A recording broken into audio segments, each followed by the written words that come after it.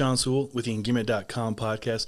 Really excited to chat my friends at Jensen and Nikolai from Ombraz Sunglasses. These guys right here, they're armless sunglasses. I've been using my pair for about 2 or 3 weeks now. Really dig it. And you're going to dig their creation story and these two gents right here. So, guys, welcome to the Engearment.com podcast. Thanks for having us. Stoked to be here. I'm stoked to have you guys too. We had such a fun conversation before I push record. A lot in common. We're all three split boarders. Got the split board right there, and they're in beautiful, sunny right now, Washington State, while it's snowing sideways here in Colorado. Yeah, perfect. Nikolai's video right there. He's got the sun coming through the great trees right there. It's gorgeous. So gorgeous. Well, gentlemen, we have a lot of fun stuff to talk about. Let's talk about the origin story for your company. How did this all come about? How are armless sunglasses created? Well, I guess like sunglasses were always kind of a frustrating thing for me. Growing up, like I tend to lose things all the time, so I lost them all the time. They would hurt my head when I wear them with a hat. I got a small head, dense brain. But yeah, of course. But yeah, so it just like sunglasses never fit my face. They're always sliding down my nose, and then I'd like set them down and forget them. And I was on this camel safari in the Thar Desert in India in 2011. And I needed a pair of sunglasses. So I bought a pair of sunglasses from this little optical shop in New Delhi, took them out into the desert, and like 3 hours into the expedition, someone sat on them when we would stop for lunch and the sidearms broke off. Oh. Yeah. And I needed sunglasses out there. And so what I did, I just took a piece of twine and basically like MacGyvered this like cord around the back and wrapped the cord around the back of my head.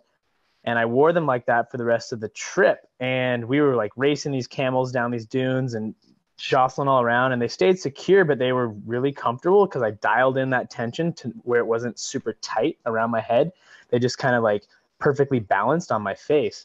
And so I replaced that twine with a leather cord, and I wore that same pair of MacGyvered sunglasses for 5 years. And Nikolai and I went to college together. And so I got back from India, and Nikolai saw these in college, and he was kind of like, he was obsessed with them and would steal them from me at parties and whatnot. And I'd have to track him down to get them back. And he has a small head too, also an incredibly dense brain. And so he was one of my only friends who could actually try these on and wear them and see how comfortable and how awesome they were. This is all true. It's all true. You heard it here first. I swear. And yeah, so then I kind of like toyed with the idea, like enough people like would come up to me on the street and just notice this sunglass with this leather cord and be like, hey, who makes those? Where can I get a pair? And peers and friends would ask for their own handmade pairs, to the point where I was like, you know what? This really solves an inherent issue that everyone has with their sunglasses. And like everyone has experienced those frustrations before. And these just kind of solve those issues. And if you have a product like that solves these issues, like there's going to be a demand, there's going to be people that want it. Yeah. It's really been like 250 years since sunglasses were invented, and there hasn't been like a significant design change that like addresses all of the issues that have existed since they've been invented. So it's like anything that's in that position is ripe for change. Yeah, very well stated. And there's tons of sunglass companies out there. Like it's wild, but they all, they just like are using different materials, have like a different like marketing like route, or like they have a lens technology that they're touting, but like nothing's inherently fundamentally different with the design. Yeah, it's all like the same technology with a different brand. So the brand's the biggest differentiator, other than like slight material differences.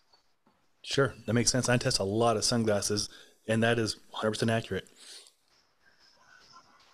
Well, that's really impressive. And again, when these came in, at first, when I put them on, my wife, what was different about them? She was looking at them like, she's like, those are very thin frames and arms in them. And we showed her that they're not arms at all.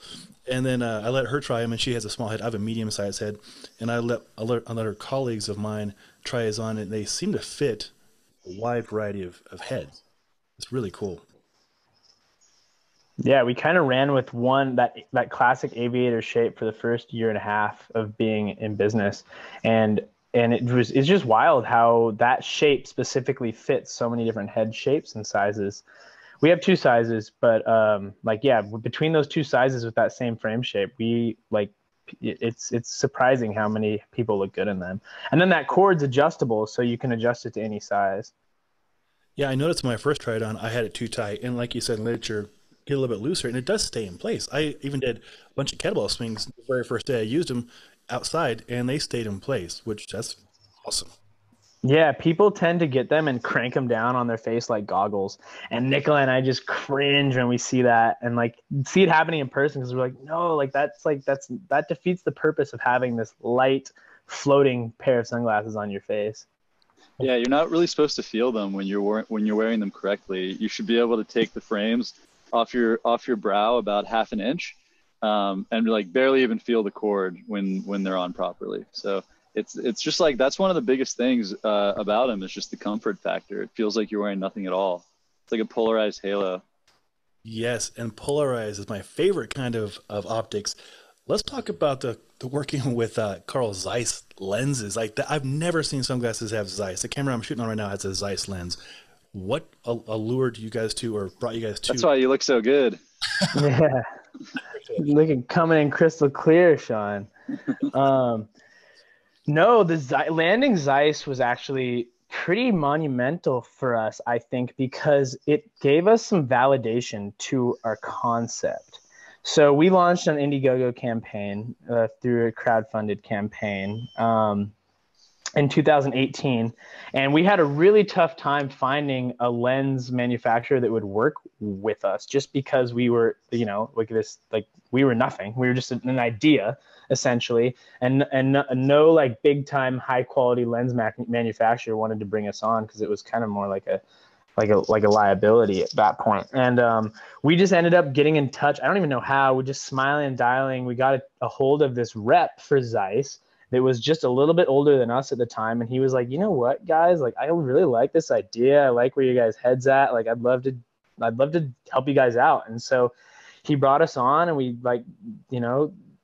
got an account with Zeiss, and it just really validated the product because people saw that Zeiss name, which is like, it has some clout behind it, and it like that whole armless sunglass, like it was no longer like it felt gimmicky because we were using that like premium lens that comes with a pair of Ombraz. Excuse me. For sure. That's well stated. Yeah, I dig it. Yeah, Zeiss is super high quality optics, and again, I had never seen it in the shades before. And trust me, I've done reviews on many sunglasses and very good quality ones at that. But yeah, getting Zeiss in there, legit. I mean, yeah. Well, speak more. You have 3 different lenses. Is that right? Yeah, we've got gray, brown, and a yellow, but we also have clear blue blockers, and we have like a whole custom RX program that offers, prescription, glacial tints, and just like custom tints and coatings and treatments and stuff like that. So we can pretty much do just about anything now. Oh, that's a huge talking point right there. I wear blue blocking glasses when I'm writing, obviously, like most people should. And having prescription compatible options, that's huge. Good for you guys. Yeah, it's huge. People really appreciate it. And it's one thing we just like, it's like one of our most popular questions, and it's hard to, it's definitely just like a challenge to announce that kind of program effectively all the time. Because, you're focusing on your main business, but then that's a critical piece that a lot of people want. Oh, for sure.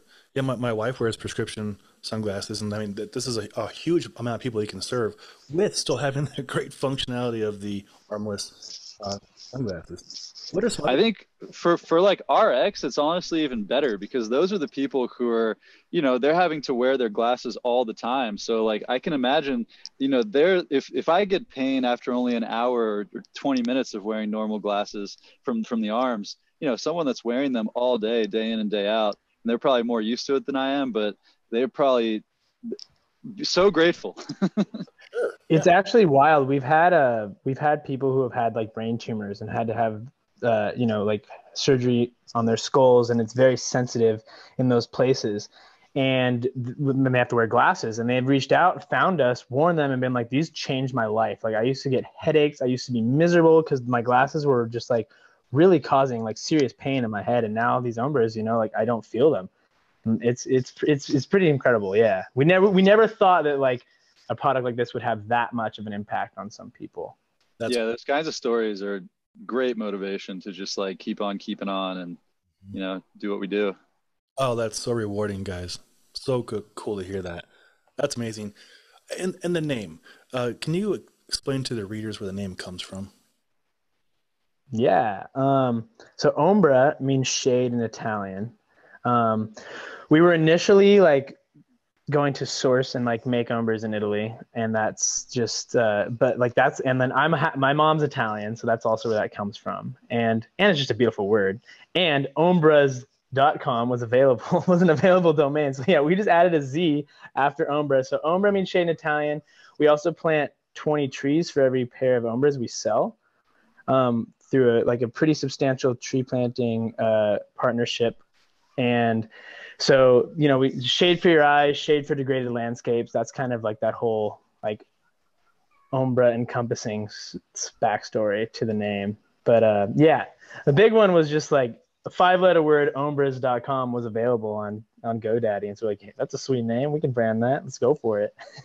and it looks dope. It's like the word, it's a word that kind of exudes quality, and it's a nice sounding word. And from the very beginning, you kind of like faced with a choice. Do you focus on like the low price option, or do you focus on like high quality premium stuff? And from the get-go, we really like, that was a big challenge we talked about all the time and asked all the smartest people we knew for advice on. And we decided that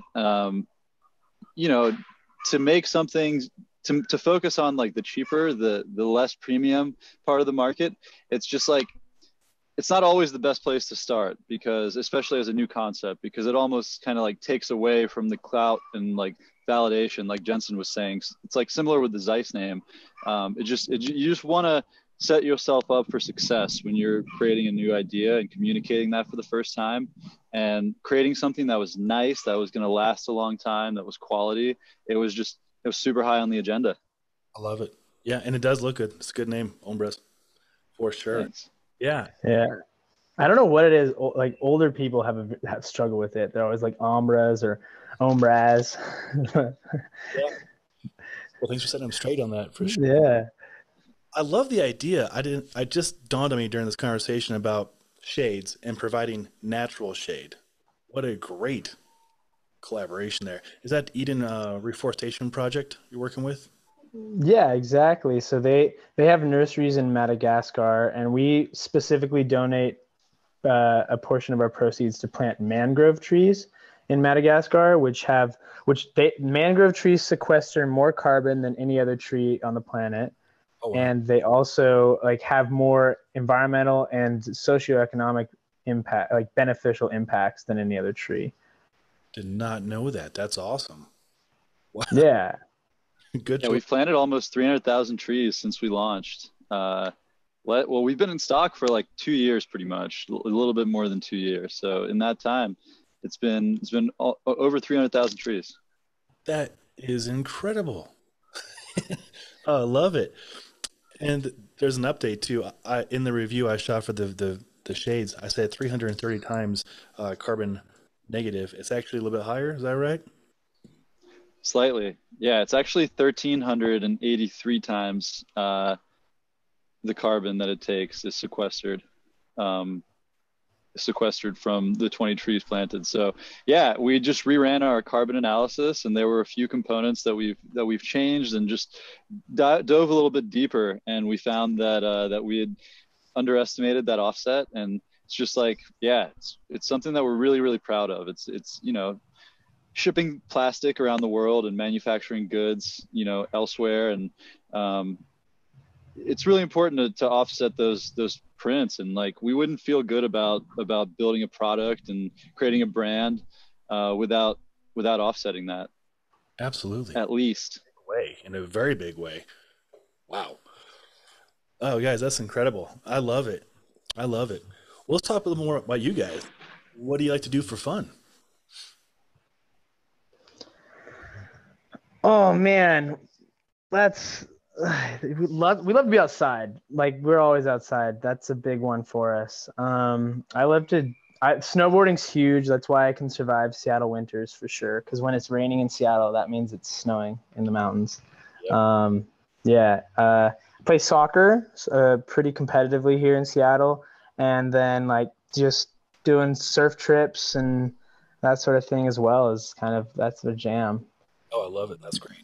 That is great. And Yeah, I love to just travel and learn languages and yeah, just like explore new cultures and yeah, pretty much anything outside. I'm kind of a jack of all trades, master of none. I just bought a short bus, so that's going to be my latest and greatest project that is going to take up all my time this summer. But I'm stoked about it. It's going to be a big learning experience. I'm sure it isn't. Before the video we recorded, I saw the bus. That looks freaking awesome, man. I'm stoked for you. Super. Yeah. Well, that's awesome. Let's talk about the company. So you have three different models, right? The classic. We do. What's the other one? Yeah, so we have the classic, which is that aviator we were talking about. We have the Dolomite, which is a circular, kind of more like mountain looking frame, and it's also got some built-in side visors on it. And then the Ligero is like a more rectangular shape that looks really good on everyone.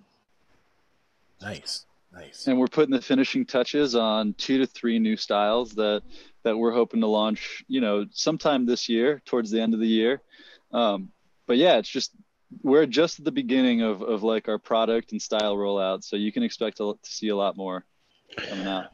And then we have the Dolomite we launched last year around this time, and we actually pre-sold more pairs than we made, and so we're going to come back in stock with those in the next few weeks, and that'll be the first time the Dolomite's kind of ever been fully in stock on Ombraz.com, which will be great. We're excited about that. And we got a few like special edition colorways we're going to be rolling out this summer as well in the 3 styles we have, just like small runs of like some really cool colors. Oh, that's awesome.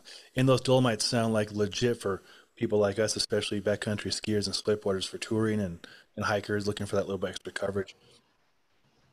Yeah, they're great. I mean, they're so awesome because you can just, when you're transitioning to go ride, if you don't want to ride in your glasses and you want to wear goggles, you just throw them around your neck and they're always there. Throw them in your pocket of your jacket or your pants, and they're you don't have to worry about them. They're just like one of my favorite pieces of gear up on the mountain. That's awesome. That is really great. And then so the 3 models, the 3 different lens choices, all size lenses, which is freaking awesome. And then limited edition color runs, and the Dolomites are going to be back in stock, which is fantastic. This is good stuff. And then some other things in the future to look forward to. Any anticipated release dates or projected ideas on that? I would say, so we're, like I said, 2 to 3 new frame styles, and they're going to be coming out towards the end of the year. We're going to try and have them ready for the holidays. I'm looking forward to seeing that. Oh, that is awesome, guys. Oh, this is great. Oh yeah, and the other thing too is we're actually, we've been around for 2 to 3 years, and it's pretty much just been Jensen and I as the full time kind of running the show, and we work with a bunch of other people like collaborating on projects here and there. But in terms of full time, we're going to be hiring some more people and expanding the team. So if you're interested in working for a dope company that has a lot of fun and gets after it, please reach out and tell us how you think you can help. We probably got a spot for you. That is awesome. And our listeners and viewers, we will put that link in the show notes. Definitely take it up to work with these guys. I've had a pleasure chatting with them for like at least an hour before we push record. These guys are awesome. Really great people. I think you'll enjoy working with them. Heck yeah. Is there anything else you guys want to cover on the brand, on the shades? That was pretty good. That was hard hitting. I think we kind of got it all right, Nikolai. Yeah, I think so.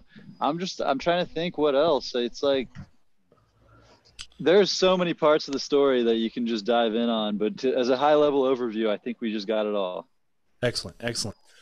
Well, I really appreciate getting to know you guys more, and I've really been enjoying your shades. And the review will be up live here next few days, as well in time with this podcast. And it's so cool to actually do a podcast in your guys' native element with the trees in the background right there with Nikolai, and seeing where you guys are doing this, and in 2 years what you guys have accomplished, and what you're doing for the environment. It's just amazing, guys. Totally amazing. We Thanks, couldn't man. be more stoked to do what we're doing, and yeah, we're really grateful for everyone's support, and just yeah, stoked. Appreciate it. Appreciate it. Well, I will have links below to the website and then your guys' email in case anyone wants to come work with you, which I think that would benefit them. And as always, I appreciate learning more about you guys.